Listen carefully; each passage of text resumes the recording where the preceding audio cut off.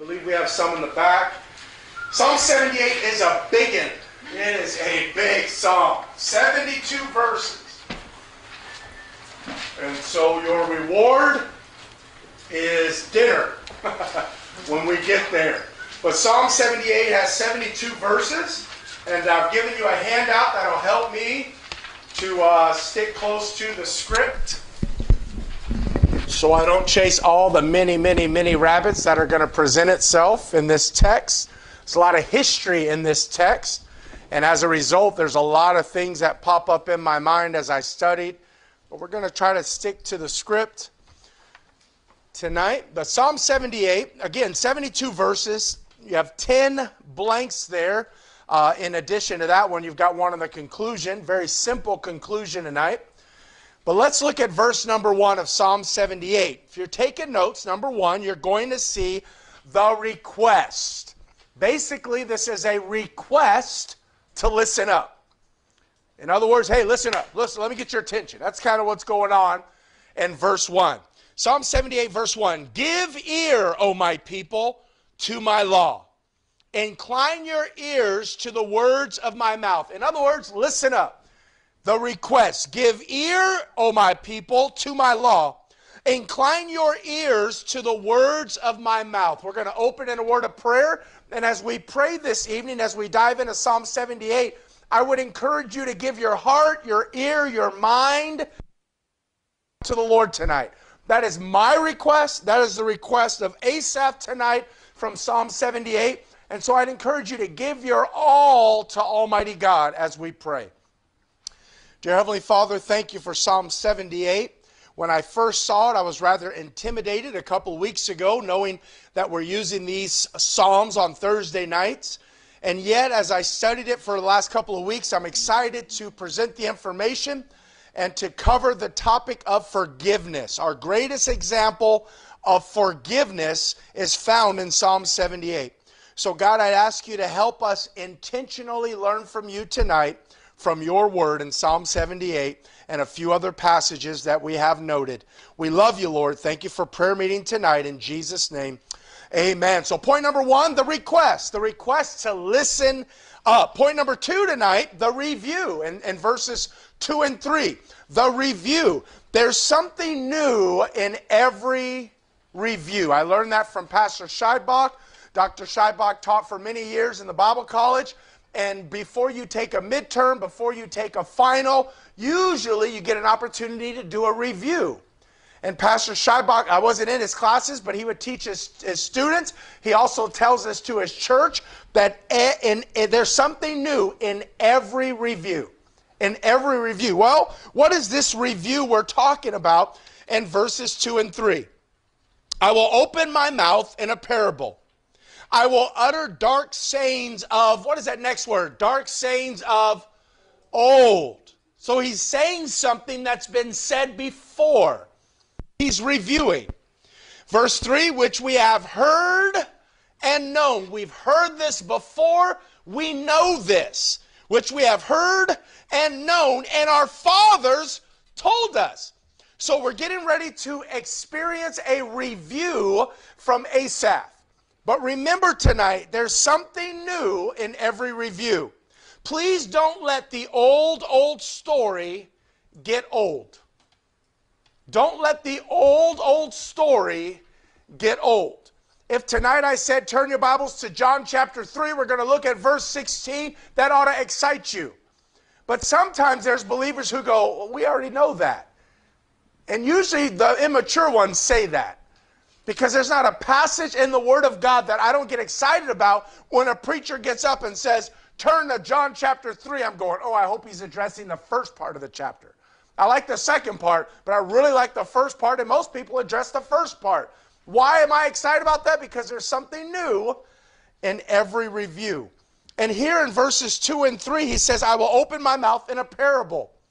I will utter dark sayings of old, which we have heard and known, and our fathers have told us. Again, he says, I have your attention, verse 1, the request, listen up. I have your attention, but I'm going to tell you something you've already heard before, something you've known your whole life. In fact, our fathers told us about this. So he's going through a review. Notice verse 4. Number 3, the reveal. The reveal, verse 4. He's shedding some light on the topic. Verse 4. We will not hide them from their children, showing to the generation to come the praises of the Lord and his strength and his wonderful works that he hath done. So in verse 4, he says, I'm going to reveal this not just to you, but I'm going to reveal it to your children, to the next generation. I'm not going to hold back the goodness of God, the praises of the Lord and his strength and his wonderful works that he hath done. I'm going to reveal it even though it's the old story. I'm going to keep telling this to every generation as long as I can. So we will not hide them, he says in verse 4. We will not hide them. We're going to reveal the truth to this generation and the generations to come. Notice number 4 tonight, verse 5 through 8. The rehearsing. The rehearsing. Verse 5, 6, 7, and 8. Verse 5, he says, for he established a testimony in Jacob. I thought about preaching a series toward the end of the year in honor of our Louisiana friends called Who Dat? But who in the world is Jacob? And literally look at his entire life. I really feel bad personally when I think about Abraham, Isaac, and Jacob. I literally should know everything about Abraham, Isaac, and Jacob. Because there's nothing else that's going to be added to Abraham's life, to Isaac's life, and to Jacob's life. Why do I not, at this stage of my life, at this age of my life, why do I not know everything about Abraham, Isaac, and Jacob? It's all here.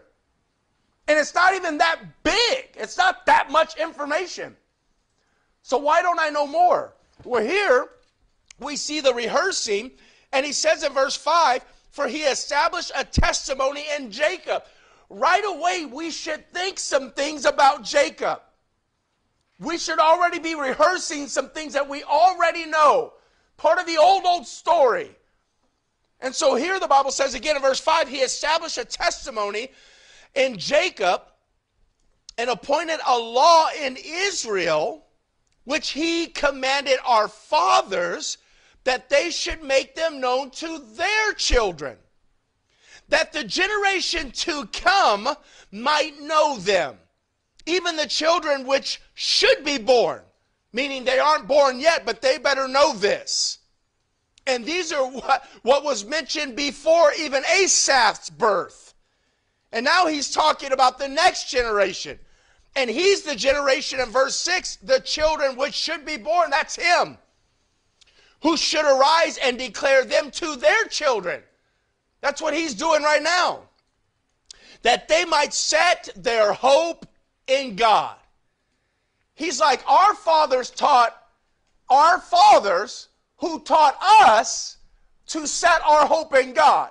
And it is our responsibility to teach our children and our children's children to put their hope, set their hope in God. Verse 7, and not forget the works of God. Let me ask you this. For my children, were you there when I was born? No. So the only way you're going to hear the history, the events surrounding, we all went out to dinner and I got to have a one-on-one dinner with Sadie. And while I was sitting there with Sadie, I was thinking about the events that surrounded her birth. The fact that she was born in L.A. in the driveway of our house. That blows my mind that happened. You have to have 12 kids to have a story like that. And I was thinking about that, but you know, her children will never know the story if I don't tell them and if she doesn't tell them. And if those of us who are older than her children, if we don't tell them, they'll never know how their mom was born and the events around that. And Asaph here is saying, listen, verse 7, that they might set their hope in God. Our children and our children's children won't set their hope in God if we don't encourage them to do so. Verse 7 says, and not forget the works of God, but keep his commandments. Our children and our children's children will forget the works of God if we don't tell them about him. They're going to look at this country with disdain. They're going to hate America. Our children will hate America if we don't teach our children how good God's been to America. We have to teach that. And here Asaph is saying our children are going to be without hope if we don't teach them to put their hope, set their hope in God. Verse 8, and might not be as their, what is that next word? And might not be as their, okay, so not all the fathers did right. And he's saying we got to teach our children and our children's children so that they're not as their fathers, a stubborn and rebellious generation, a generation that set not their heart aright and whose spirit was not steadfast with God. So he says we need to rehearse the things that God has done. It should never bother you when a preacher gets up and says, turn your Bibles to Genesis 1. Oh, we already know he created the heaven and the earth. That should never get old to you. The rehearsing of the Word of God should never get old to you. And Asaph says we cannot allow the truth to fall in the street. This is why we're even having a kids' crusade. Why? Because these children need to know that, yes, Jesus loves you. That there is a God. And they won't know if we don't tell them. And so here we see the rehearsing in verses 5 through 8. Verses 9 through 16, we see the rewards. The rewards in verses 9 through 16. Notice verse number 9. The children of Ephraim, being armed and carrying bows, turned back in the day of battle. They kept not the covenant of God and refused to walk in his law and forgot his works and his wonders that he had showed them. Marvelous things did he in the sight of their fathers in the land of Egypt, in the field of Zoan. He divided the sea. What's the name of that sea? The Red Sea. He divided the sea and caused them to pass through. And he made the waters to stand as an heap. In the daytime also he led them with a cloud, and all the night with a light of fire. He clave the rocks in the wilderness and gave them drink as out of the great depths. He brought streams also out of the rock and caused waters to run down like rivers. And they sinned yet more against him by provoking the Most High in the wilderness. Now what he's doing in verses, we're not done, but in verses 9 through 16, he's sitting here rehearsing all the rewards and the benefits and the blessings of God. And he gives one illustration of the Red Sea and the water being on heaps and they pass through. And he's saying, yet, notice your Bible. He says in verse 13, he divided the sea and caused them to pass through. He made them waters to stand as an heap. In the daytime he led them by the cloud, and all the night with a light of fire. He clave the rocks in the wilderness and gave them drink as out of the great depths. He brought streams also out of the rock and caused waters to run down like rivers. And verse 17, the word of God says, and they sinned yet the more. And so even though he went through all of the rewards in verses 9 through 16, they still sin, and we're going to get to that. But I wanted to share this with you. I believe this is in your handout, Psalm 68:19. Blessed be the Lord, who daily loadeth us with benefits, even the God of our salvation, Selah. And so in verses 9 through 16, we see the mighty rewards of Almighty God to his people. But we already began verse 17. Notice the rebellion. In verses 17, 18, and 19, the rebellion. Even though God blessed them daily, loaded them daily with benefits, they still rebelled. In verses 17, 18, and 19. Verse 17. The Bible says, the rebellion. And they sinned yet more against him by provoking the Most High in the wilderness. And they tempted God in their hearts by asking meat for their lust. Yea, they spake against God. They said, can God furnish a table in the wilderness? So you have this rebellion.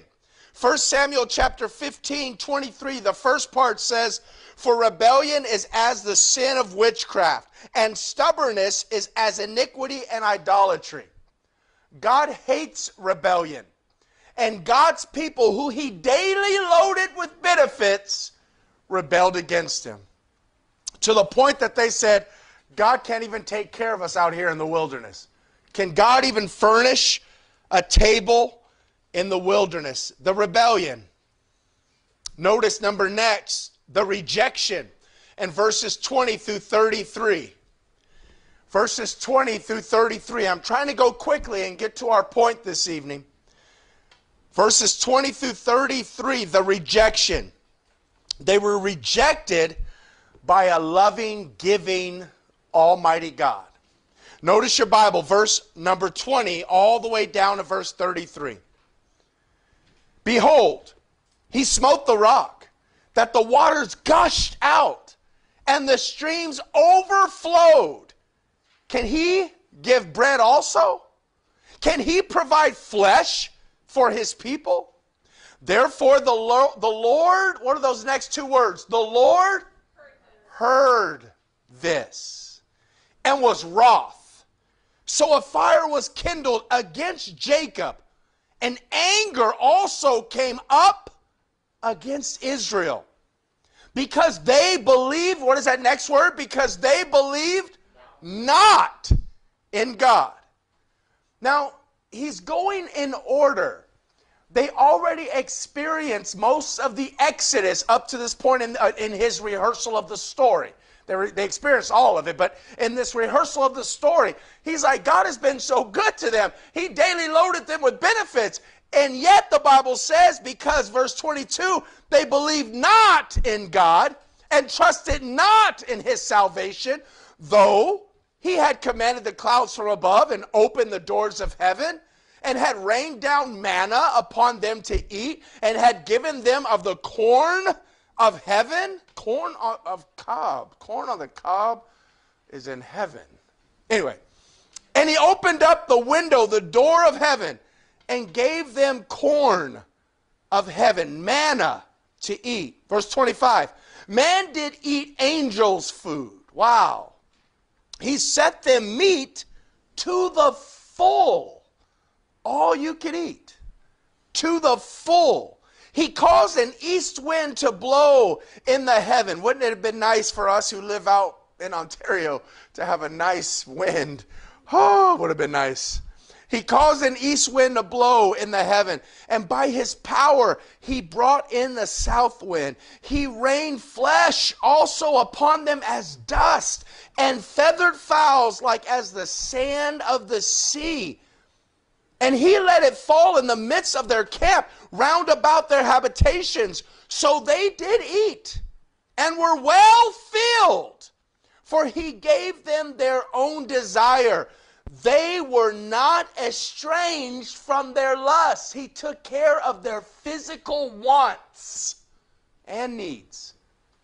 Wants, their own lust.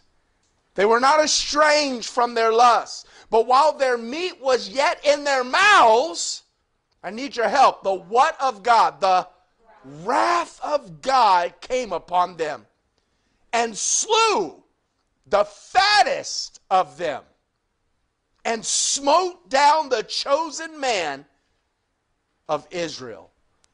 Not preaching this tonight, but that's like that second part. And smote down the chosen man of Israel. I say these three things all the time. God loves you, God wants to use you, and God has a specific plan for your life. But he's not a dictator. He's not going to force you to do what he really wants you to do as the potter. He wants you to be a vessel of honor, but he's not going to force it on you. And these men, they were just living, eat, drinking, and being merry. And God, while the food was in their mouths, the wrath of God came upon them, verse 31, and slew the fattest of them, and smote down the chosen man of Israel. For all this, what are those next two words? For all this, that's amazing in verse 32. Wow, God just killed all of the fattest people in our congregation, and the leadership, they're dead. So what are you doing tomorrow, man? I'm getting drunk. What? In spite of his wrath, they sinned still. Notice your Bible, verse 32. For all this, they sinned still and believe, what is that next word? And believe not for his wondrous works. Therefore, their days did he consume in emptiness, vanity, and their years in trouble. What a wasted life. What a wasted life. So we see the rebellion in verses 17 through 19, but now we see the rejection as a result of their rebellion, the rejection of a loving, giving God toward even his chosen people. Let's continue, verses 34 and 35. The return. The return. When I first read this, I was excited. I was like, oh, the turning point. Nope. Notice this. The return. Verse 34 and 35. When he slew them, then they sought him. And I was like, yes, finally. So God is wrath. He's holy. He's just. He has a righteous path. And he's killing them, his people. And as a result of that, verse number 34, when he slew them, then they sought him. And I thought, sweet, this is good. And they returned and inquired early after God. Yes, this is good. Verse 35. And they remembered that God was their rock. And the high God, what is that next word? Redeemer. He's our rock. He's our Redeemer. What were we doing? All of this death, all of this disease, all of this dysfunction because we've sinned and we've gone a-whoring from God.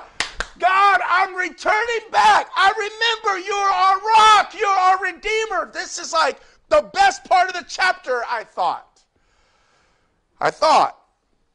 Yes, they returned, verse 34 and 35. I gave you Proverbs 28:13. He that covereth his sins shall not prosper. But whoso confesseth and forsaketh shall have mercy. Whoso confesseth and forsaketh them shall have mercy. They had no problem returning and confessing, we were wrong. You are our rock. You are our Redeemer. But they didn't forsake. They confessed, but they didn't forsake. Let's keep reading. I'll prove it to you. Verses 36 and 37. I call this the rambling. The rambling. The definition of rambling, I've given it to you in your notes. It means to rove, to wander, to walk, ride or sail from place to place without any determinate object in view. They're like vagabonds, nomads. Where are you going? Just going. Well, where you come from? Over there. Where are you going? Over there. What's your plan? I don't know. Just roaming, nomads, no direction. They're rambling. They're roving, they're wandering, they're walking. They have no object in view. It also means to visit many places, to rove carelessly or irregularly, as to ramble about the city, to ramble over the country. They're literally just going wherever the wind takes them. Well, notice your Bible, the rambling, verse 36 and 37. Nevertheless, context, look at 34 and 35. When he slew them, they sought him, and they returned and inquired after God. And they remembered that God was their rock and the high God, their Redeemer. Good stuff. Nevertheless, they were rambling. They did flatter with their mouth, and they lied unto him with their tongue. God, if you don't kill me, I promise I'll give you my life. God, if you spare me, I promise I surrender all. God, if you do this, I promise I'll do that. So God did this, and they were rambling. They were lying. That's what the Word of God says. Look at your Bible again at verse number 36. Nevertheless, they did flatter him with their mouth, and they lied unto him with their tongues. For their, what is that next word? For their heart was not right with him. Oh, their outward looked really good. They were all at the altar that day, but their heart, the Word of God says, was not right with him. Neither were they steadfast in his covenant. So they said stuff, but their walk didn't match it. So we see the rambling. Hebrews chapter 12 verse 17 says, for ye know how that afterward, when he would have inherited the blessing, he was rejected. For he found no place of repentance, though he sought it carefully with tears. Oh God, I'm so sorry. Oh God, I shouldn't have done it. God, if you'll just save me, if you'll spare me. And God says, okay. And as soon as you get out of the jam, you're right back where you were. And they lied to Almighty God. They lied right toward him. So we see the rambling. But lastly, and this is the point of emphasis, and this is a huge portion of the text, verses 38 all the way down to 72. I've entitled this lesson, Our Greatest Example of Forgiveness. At this point, Israel, God's people, Jacob, God's people, they've done nothing worthy of the goodness of God. But this we see in verses 38 through 72, our greatest example. I call this the Redeemer. We could have called it the Rock. We could have called it all kind of names. But this is Almighty God. And this is our greatest example of forgiveness. Look at verses 38 through 72. But he, so at this point, God's people, God, if you'll do this, I'll get right with you. God says, okay, extends mercy. They're lying through their teeth. So what does God do? Strike them dead? No, look what God does. But he, that's Almighty God, being blank. What is that blank? Being full of compassion, forgave their iniquity and destroyed them. What is that next word? No. Did they deserve it? Do you deserve it? Then why are you so proud? I mean, who do we think we are? What does God do? But he, being full of compassion, forgave their iniquity and destroyed them not. Yea, many a time, turned his anger away and did not stir up all his wrath. He had some of it, but he didn't stir it all up. For he remembered that they were but flesh.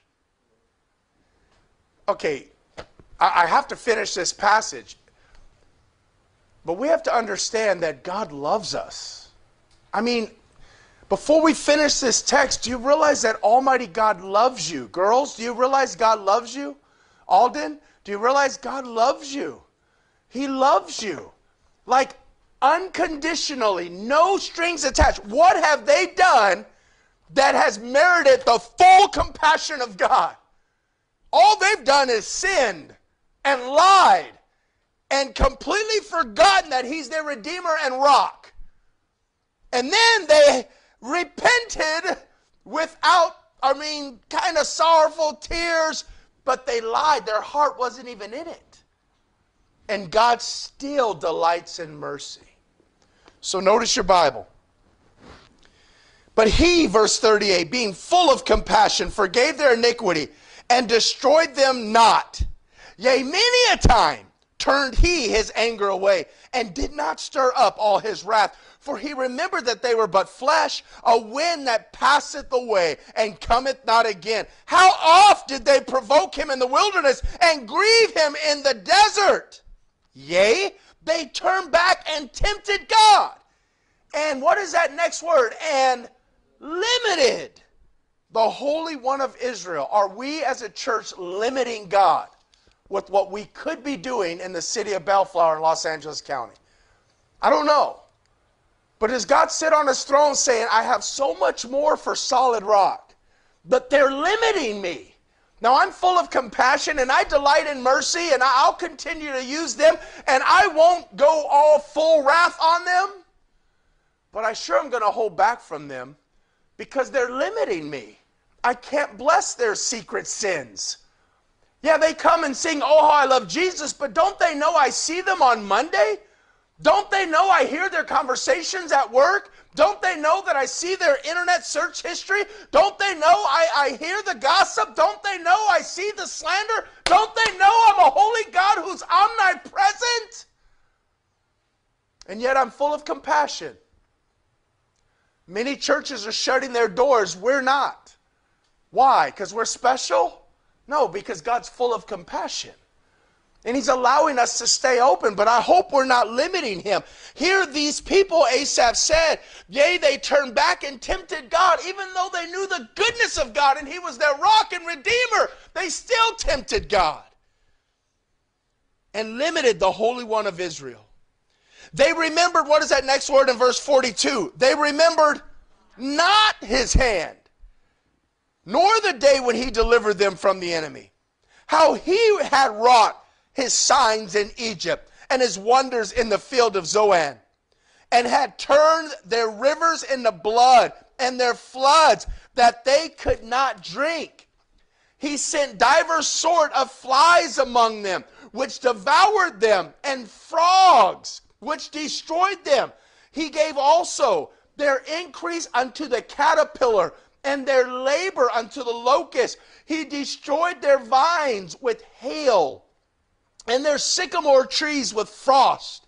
He gave up their cattle. He's going through the history of the goodness of God and the benefits of God that these people forgot about. Verse 47, he destroyed their vines with hail and their sycamore trees with frost. He gave up their cattle also to the hail and their flocks to hot thunderbolts. He cast upon them the fierceness of his anger, wrath, and indignation and trouble by sending evil angels among them.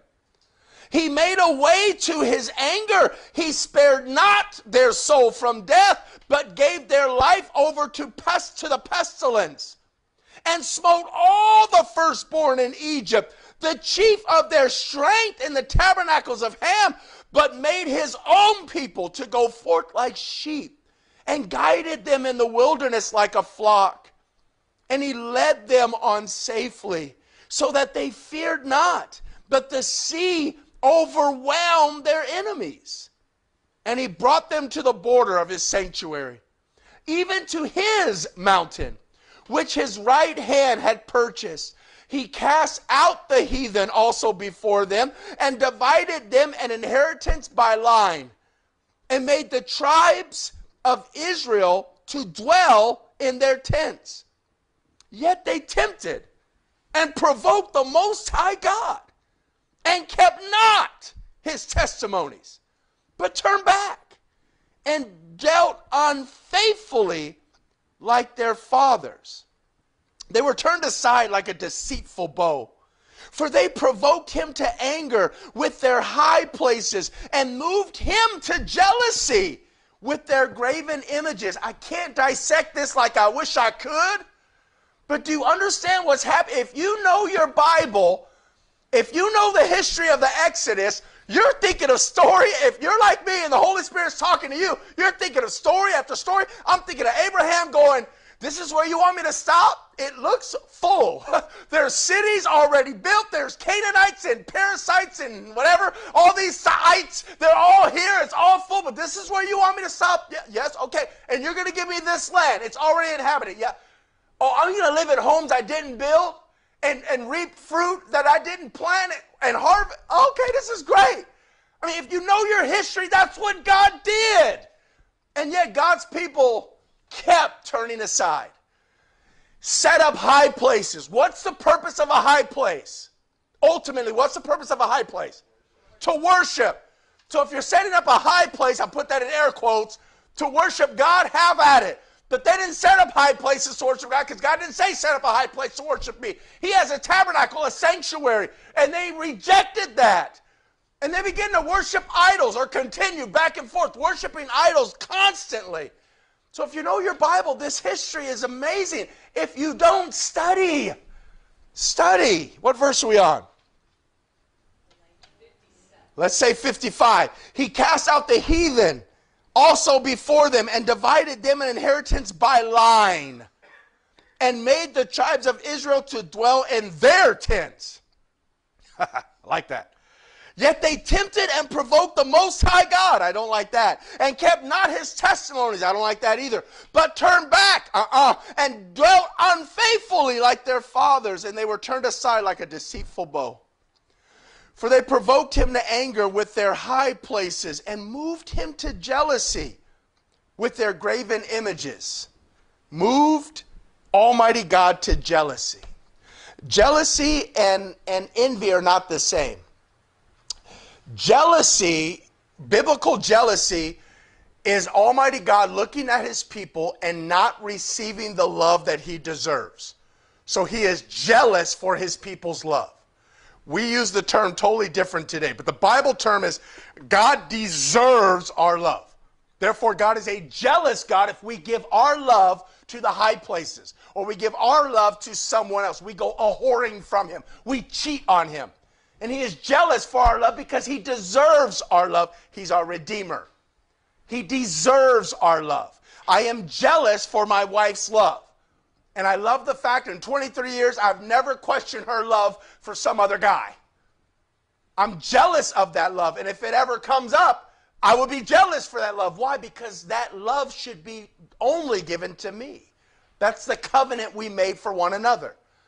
And so I should not be jealous of another woman's love to another man. That love doesn't need to be directed at me.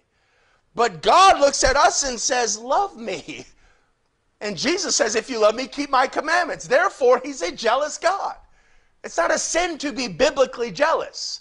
He's jealous for us. What is a sin is envy. I have a wife, but I'm envying my neighbor's. I'm coveting my neighbor's wife. That is a sin. And God says, my people have moved me to jealousy. They've moved me to want the love. I've done so much for them. I daily load them with benefits. And yet they go a-whoring. They're cheating on me. I'm jealous. They've moved me. Verse 58, and moved him to jealousy with their graven images. Can you imagine leaving Exodus, or during the Exodus, leaving Egypt, getting to the promised land, and worshiping a dumb idol? And God on his throne is going, really? You've moved me to jealousy. That worship belongs to me and me alone. Verse 59, when God heard this, he was wroth and greatly abhorred Israel. Greatly abhorred Israel. This morning the word was, it starts with a D. You guys remember family devotions? Despised.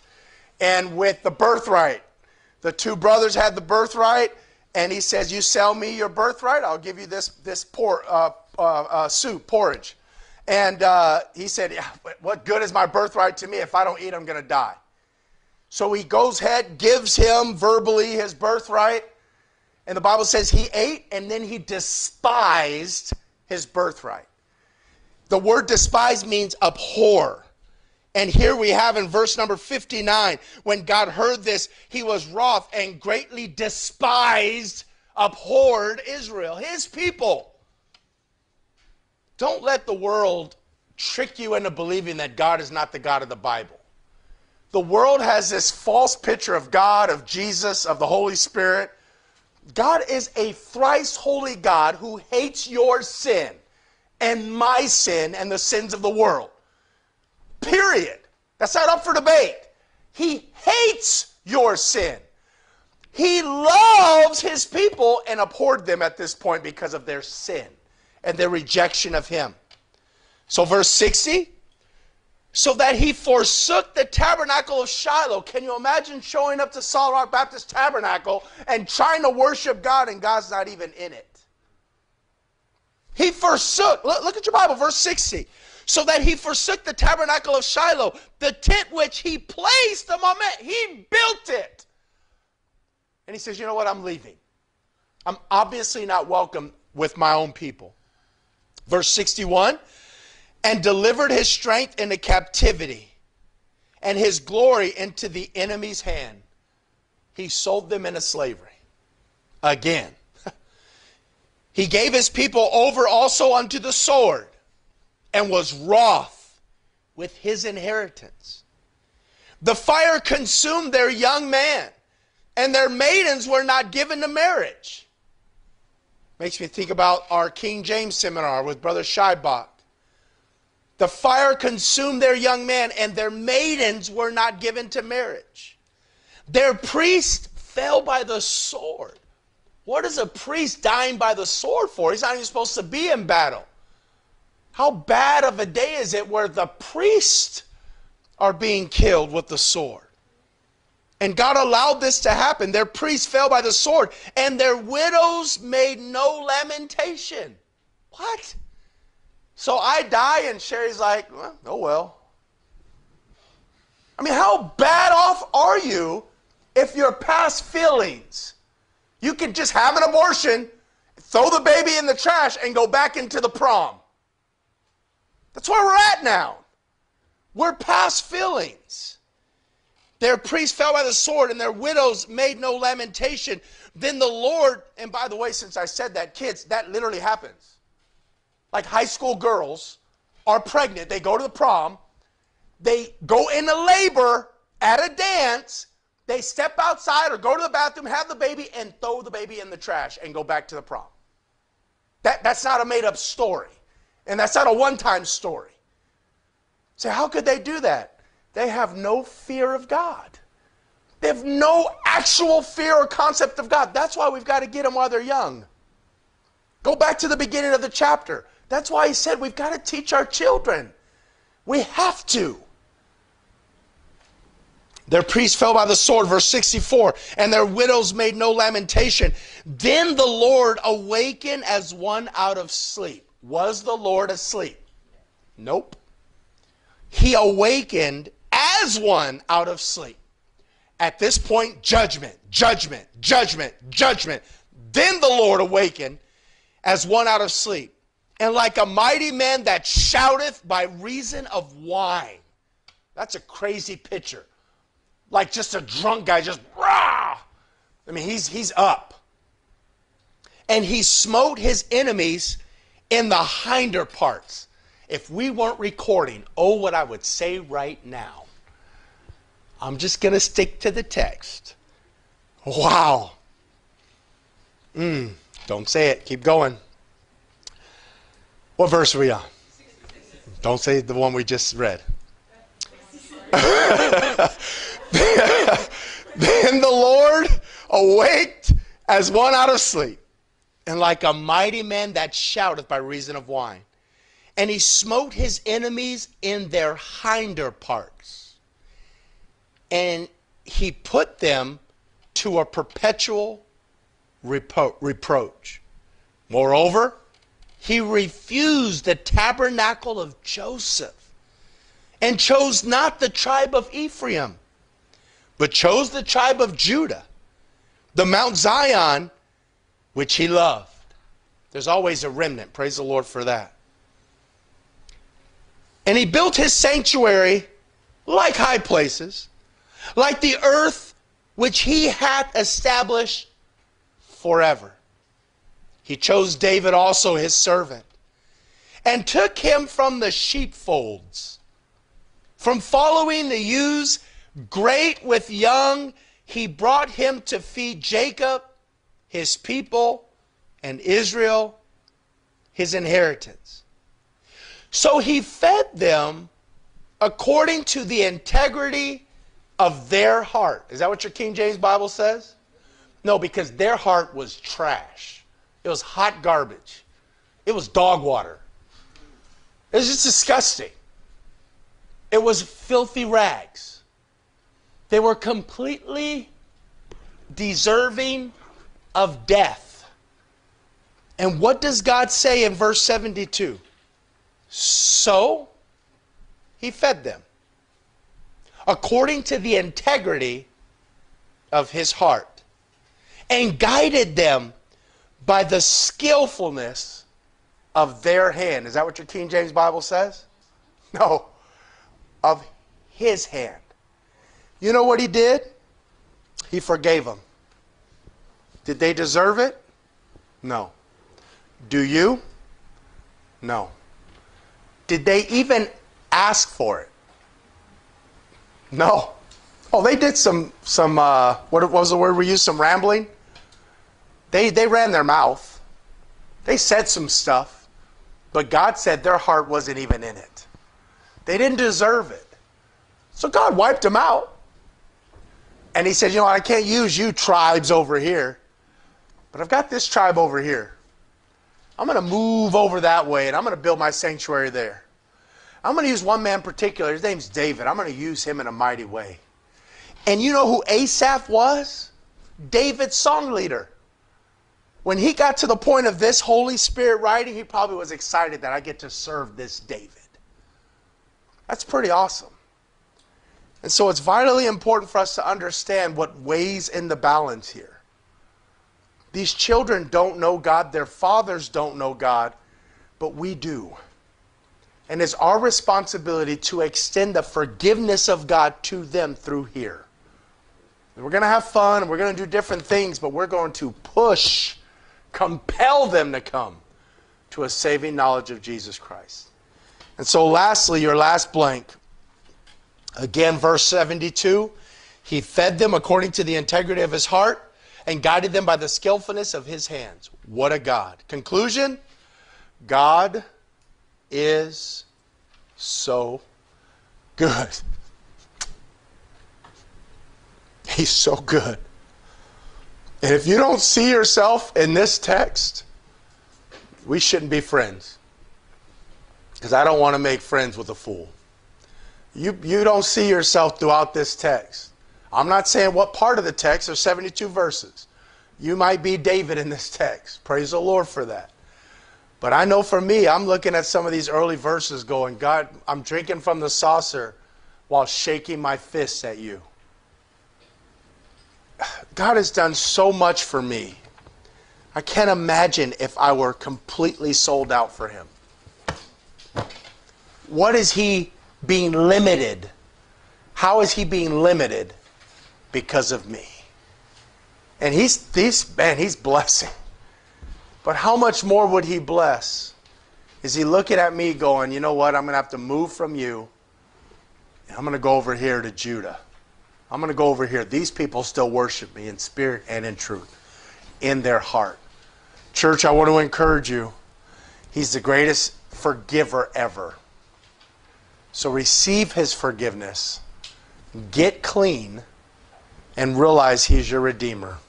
Don't shake your fists at him. Dear Heavenly Father, Lord, we love you. I know it's a Thursday night. Let's just have a time of invitation. We don't need the piano. The altar is always open. But every single one of us has to understand Almighty God wants to use you. I don't know, a year ago, 12 months ago, what God has done in 12 months in my personal life, my prayer life is through the roof right now. All because I made a commitment not to eat lunch until I've prayed an hour. And now I'm praying all day. I'm eating lunch happy, sometimes breakfast if I get up early enough to pray, but I'm praying all day. I'm praying all day now. Thinking about all of it. There's not a day that goes by I don't pray by name for my children, for their situations. I don't know what 12 months is going to bring now. I don't know what the next 12 months is going to look like. But I already like it. By faith, I already like it.